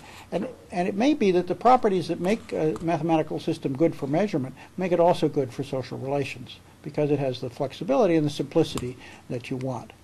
Okay? And a whole different approach was developed by two applied mathematicians. Didier Sornet started out as a geophysicist and then became an expert in finance using mathematical modeling in both cases. And his student, who now has her PhD, Mauricia Favre, they analyzed the fundamental possibilities for dyadic exchange contingencies. In what ways can what I do for you be contingent on what you do for me?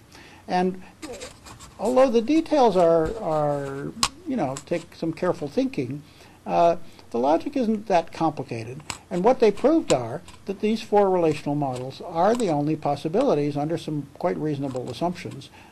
These are the only possible systems of dyadic coordination. And so if you want to look at that paper was published just 3 or 4 months ago. So there's another proof that maybe there's a maybe it's not arbitrary. Maybe these are the only structures that would work well, right?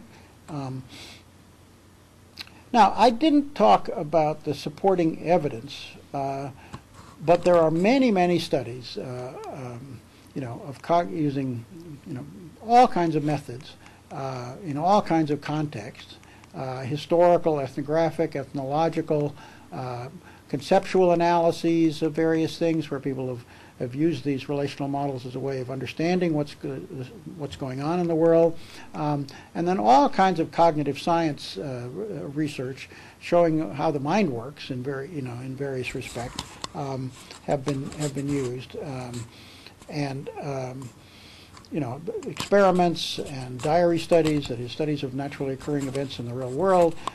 Quite a lot of studies have been done, and so this isn't just a theory. Okay? Now, we could look at any one of those hundreds of studies that have been done and look at the methods, critique them, and so forth and so on. But what makes me excited about this is that all kinds of methods have been used, from observational and participant kinds of methods, qualitative methods, to very quantitative ones, to experiments in a lab, to collecting data about naturally occurring events, and so forth. And what we find over and over again is that there's all kinds of support for this theory.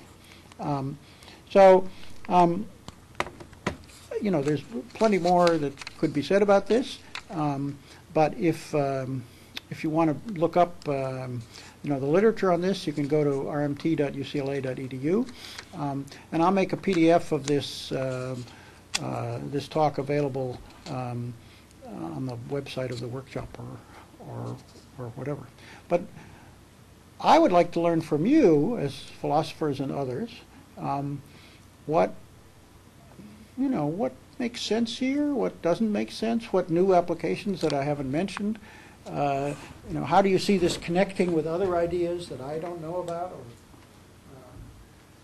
that I don't see the connections with?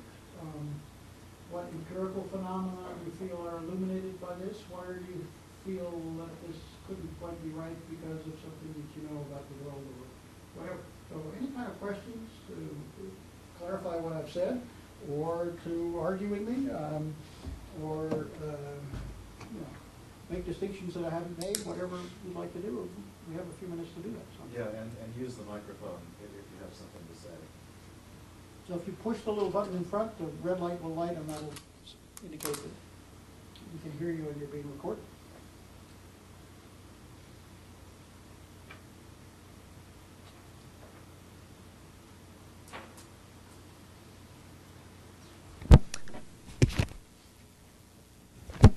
I have a question about social cognition. Yeah. Relational models theory is about once to account the entire social cognition, or it's more like a subset?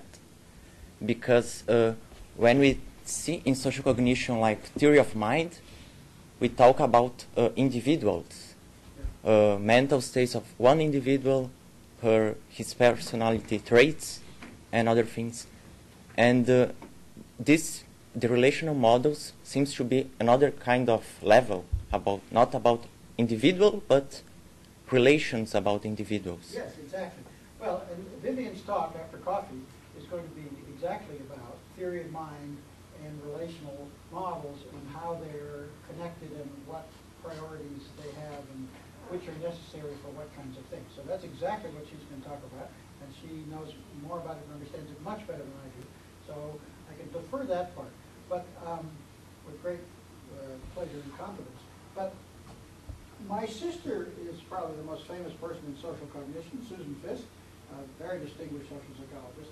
But I can tell you that the kind of thing that she does, and most people in social cognition do, and how it differs from what I'm doing here, is that most of the research since the cognitive revolution in social psychology, not all of it, but most of it has been about person perception.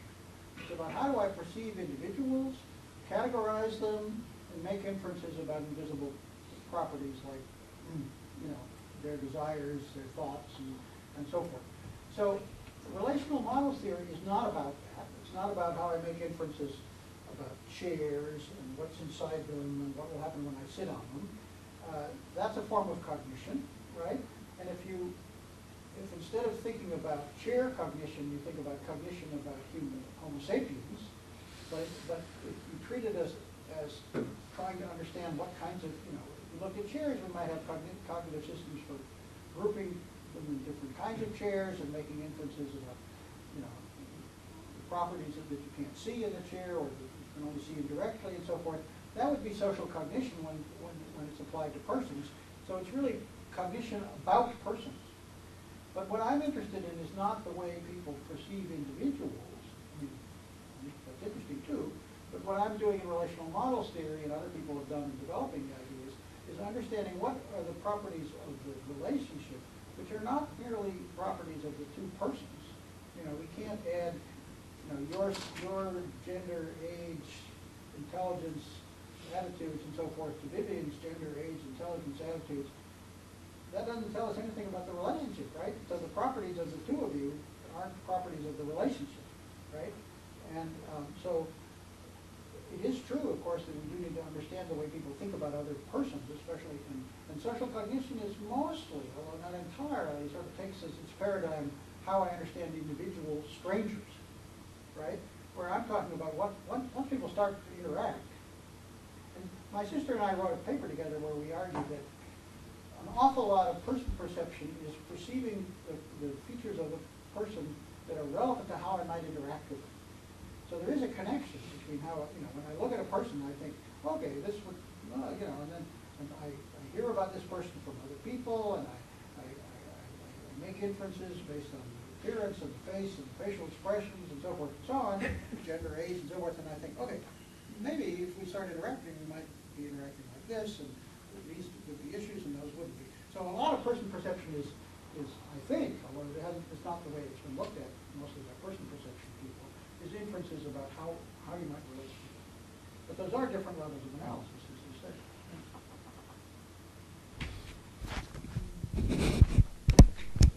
Yeah. Is that okay? Is there Yeah, it's on. Have you heard about any linguistic research using relational models or using linguistic evidence to find relations between these models? So is there research that's linguistically oriented about relational models here? Yeah. Well, it depends on what you mean by linguistically oriented. We have used evidence from language in various ways. So, for example, I talked about the confirmation systems, right? It turns out that if you look at the history, if you look at historical linguistics, the earliest Chinese writing that's been preserved probably was people writing on soft paper. But when they started writing on the front shells of turtles, the turtle plastrons, and on the scapula, the shoulder blades of sheep, they were writing about divination, which is another interesting thing. But if you look at the pictograms, how did they represent relations of status and authority and so forth? They represented them as big and above. Okay? So there, we're using language indirectly, and it turns out that the Sumerian words for authority, again, the other really ancient language, they also referred to people in authority as the people who are above and in front and bigger and stronger. That's the way they talked about it. And they talked about conquering and subordinating another city-state in terms of the brightness, the literally brilliance, the lightness of the leaders. And so another aspect of contemporary language is that have you ever called somebody you know by the wrong name, even though you know perfectly well what their name is? Or your parents call you by your sister's name or something like that? Well, I did that when I had kids, and I was wondering why I was doing it. And we turned that into a bunch of studies, one of which my sister also was involved in, actually. And it turns out that when you call somebody by the wrong name, when you know perfectly well who they are, what predicts whose name you'll substitute? It turns out that the best predictor is what kind of relationship. So it's as if if I had a communal relationship with you and I knew your name and I called you by the wrong name, I will most of the time pick somebody else with whom I have a communal relationship. Okay? It's as if I remember what kind of relationship we have, but I can't remember which communal relationship this is or who so I keep thinking, so if I have an equality matching relationship with you and I call you by the wrong name, most of the time I pick somebody else with whom I have an equality matching relationship. So that's evidence that implicit in the way people are interacting and representing other people is that they're representing other people as participants in certain kinds of relationships. And the errors are pretty consistent. They're not, many factors affect who you substitute. But it turns out that they are very consistent. That a huge factor is that the substitutions tend to be within relational models. They also turn out to be within gender, which is interesting, and other factors predict it too. And the same thing is true if you ask people to just remember everybody you've ever interacted with, okay? Which is hard, but it's generating a list for wedding invitations or Christmas cards or something like that. Just everybody you can think of, or maybe you're thinking of, who did I tell that to? So who would I ever? Well, all kinds of things affect the order in which you do this memory dump. But one of the things that affects this is that you tend to cluster people with whom you have the same kind of relationship, even though that's not an explicit retrieval tool. So the explicit tools are, let's see, was it one of my girlfriends? Was it one of the people in my neighborhood? Those are the explicit terms. But also, there's clustering, or runs, as it's called, of people with whom you have a communal relationship, and then a bunch of people with whom you have an authority-ranking relationship. So that's evidence. Also, other kinds of social substitution. So if you misremember who you did something with, you're likely to misremember the kind of relationship, but pick the wrong person within that kind of relationship. Or if you, we ask people to collect cases where they dialed the wrong number or drove to the wrong house. Or we even had people told us about stories about giving the presents to the wrong person, or sitting in a movie theater and holding hands and saying, "Oops, who am I holding hands with?" And so misdirected actions turn out to be directed within the same relational model. The errors are not random. You tend to remember what kind of relationship you have better than who it is that person is. Okay? So there's that kind of evidence that, well, of course, hand-holding and calling somebody by the wrong number is not linguistic evidence, but misusing a name is. Now, a lot of things haven't been done that would be very interesting. So to analyze, the use of pronouns, and it's clear that politeness and respect, what we call them in linguistics, but status, language. You could look at, basically you could look at whether there are different linguistic forms that are used in this. And of course, Brown and Levinson famously pointed out that there's this interesting thing in which you use the same markers for addressing somebody subordinate and somebody intimate. And what does that tell us? And how would you relate that to relational models? And so there's a huge opportunity for people to do linguistic analysis of this. And to relate the linguistics to the other forms of communication. So what's the relationship between hugging somebody and the words you use? What's the relationship between sharing your food and, what do you say, oh, this is good, have some, and what are the linguistic forms that are around these non-linguistic forms of communication? And we know that there is a good deal of encoding in this because you use words in authority ranking, for example, that indicate that somebody's big, that they're majestic. You use words that indicate that they are higher or lower and so forth. But much, much more could be done. And in communal relations, you may say, my baby, my sweetie. Well, what is a sweetie? That's something you eat, right? So it's sort of a reference of, some substance there. Yeah. But lots more could be done there. Yeah. Yes. I see. Yeah. Thank you very much for your talk. So I wonder about the number or the quantity of models. So you sustain that there are many reasons, and some are mathematical reasons for sustaining this number 4 of models. Mm-hmm. At the same time, I wonder if genetic facts and, behavioral facts could change that. In what, if, for example, if we see anthropological theory as a construct, and at the same time, models are mean to interpret our culture and our evolution, biological evolution. So, why to maintain that we should restrain our interpretation to 4 models, even if mathematical, from a mathematical point of view, there are evidence to maintain that, to sustain 4 models?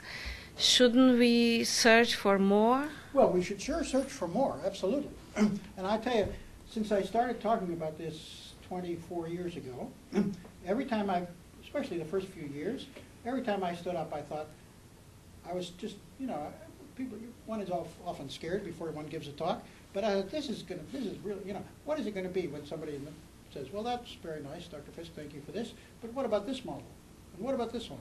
And somebody else said, what about this one? And then I would say, oh, yeah, I guess you're right. But one thing I can say is that in the literature and in presentations, so far nobody's come up with model number 5 or 6 or 7.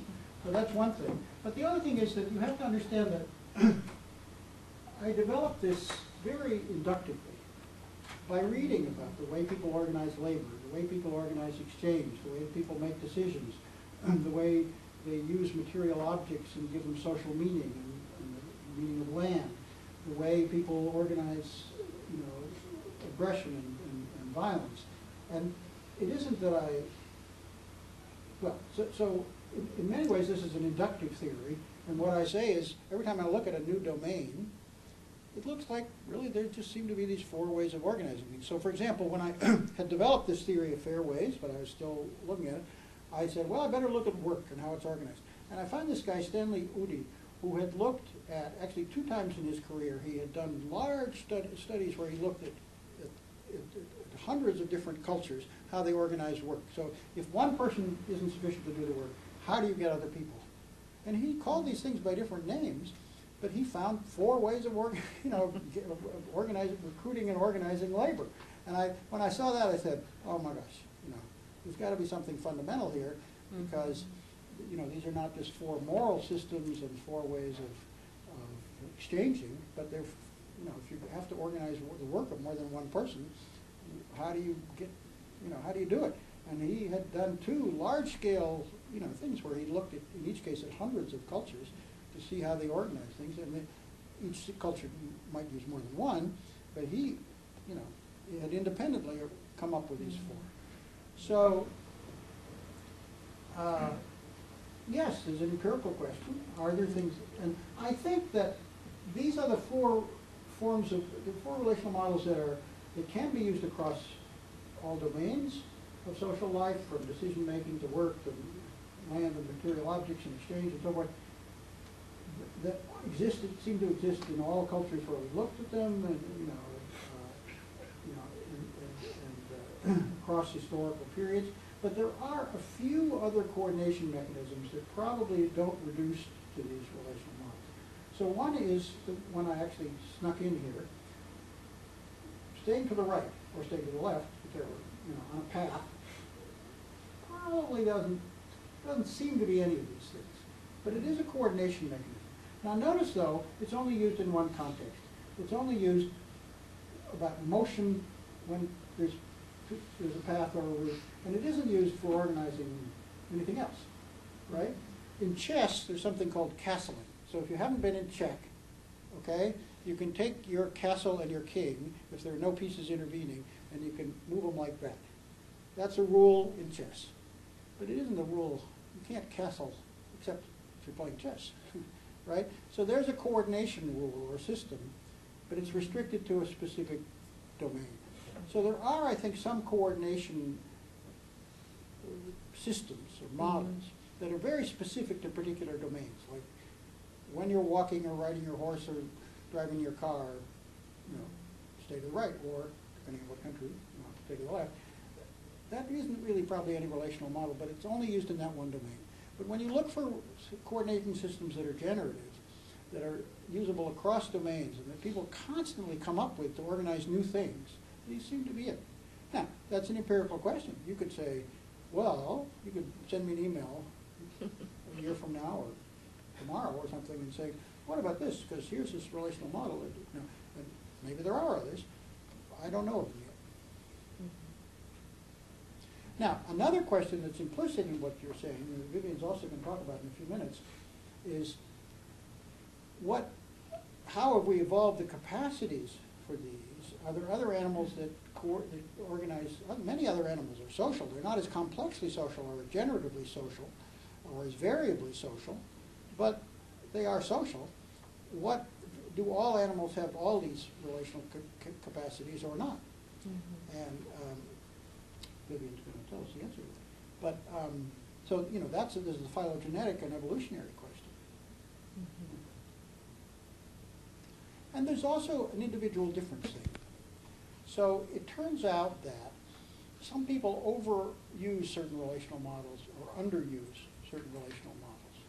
So suppose that in every situation that you're in, you feel very communal toward everybody, and you want to be best friends with everybody, and you assume that they want to be best friends with you, and they want to share everything with you, and they want to hear everything about your life, and other people are going to get very uncomfortable about you, okay? Or suppose that you think authority ranking is the only way that things work here, and of course, suppose you want everybody to lead you and direct you and guide you and protect you. Well, people are going to say, no, I don't have time for that, Or you think that you're the most important person in the room always, okay?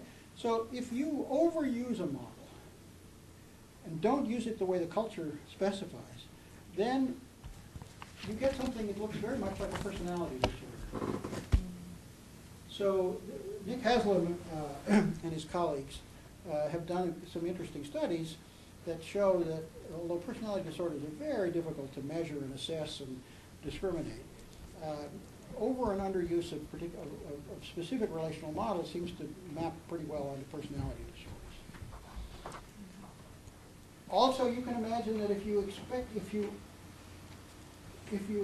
people to be perfect partners in each of these relationships and don't give them any slack, you might be constantly disappointed. And then you might get depressed, or you might have borderline personality disorder or something. So you can imagine that misuse or socially aberrant, culturally aberrant use of the relational models might be might be behind a number of psychological disorders. And there are individual differences. I don't really like authority ranking very much. Oh, I got a big professor, and nobody tells me what to do, But I wouldn't fit very well in the military or in most bureaucracies. But I found a niche for myself, right? I've gotten in trouble a number of times in my life because it didn't occur to me to be subordinate enough, right? Okay? It didn't think that way. I didn't like to think that way, okay? But other people are happy with that, and they join the military because they love to be part of the hierarchy. Okay? So there are individual differences, and they determine how people can fit into different situations and where they get in a lot of trouble. So, and probably those are partly experiential, but partly genetic in some way.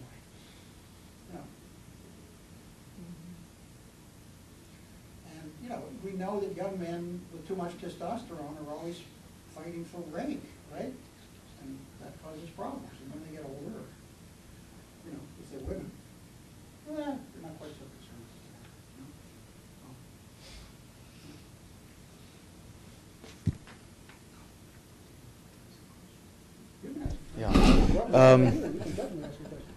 Could you say something about, you mentioned different areas of the brain, could you say something about the work of Jacoboni and his colleagues that indicate that communal sharing and authority ranking might utilize the same brain area? Well, I can say something about Jacoboni and his colleagues because I'm one of the colleagues on that paper, as you know.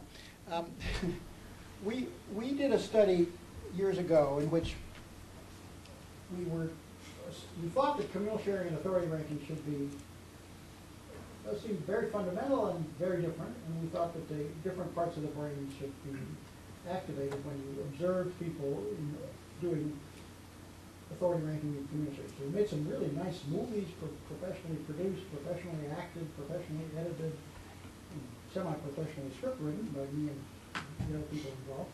And at the level of resolution of the fMRI machines at the time, we couldn't find difference between the areas of the brain activated by looking at communal sharing and looking at authority ranking. Now, of course, a pixel in an fMRI machine, especially 15 years ago, 10, 12 years ago, is gazillion neurons, okay? So, and of course, the systems may not be localized, they may be networks and so forth. So what it tells us is that there's not big anatomical differences in that. And how to reconcile that with what I told you about the the insula and the intraparietal sulcus, I don't know. I really just don't know.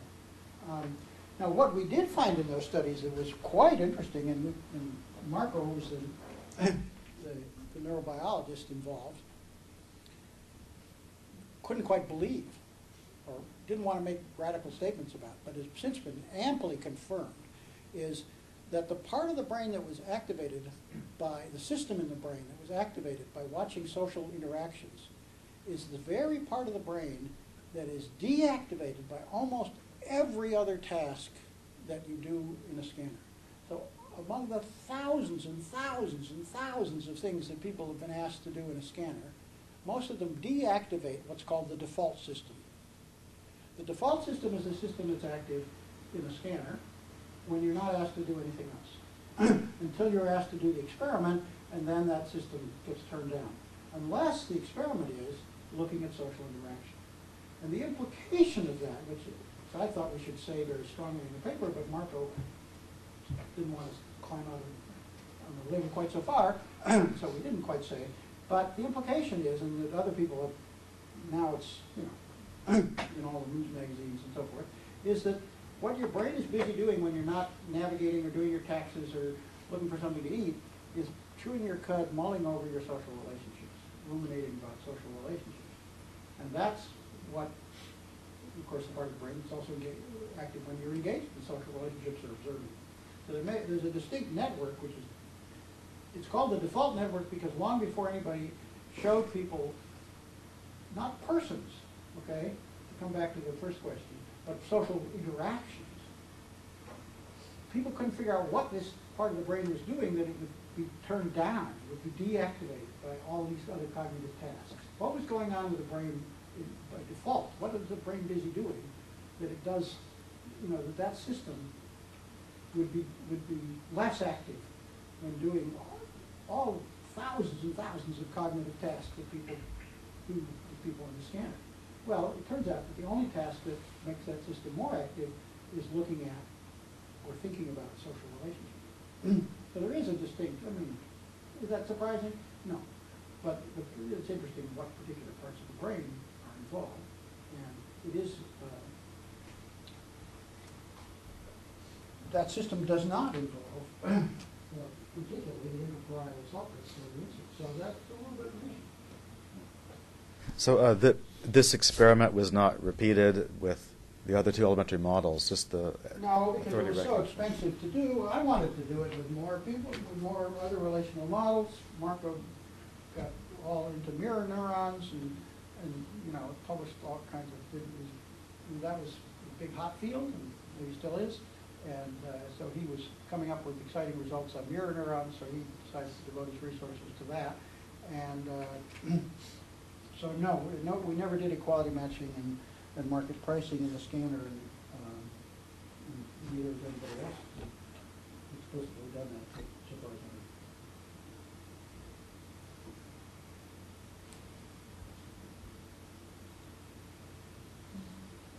I have another one. Another question. Oh, Just sorry. a comment. I heard that there was a meeting here in Brazil about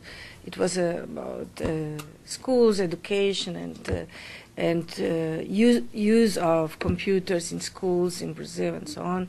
And also there were some invitees that spoke about neuroscience and education and so on.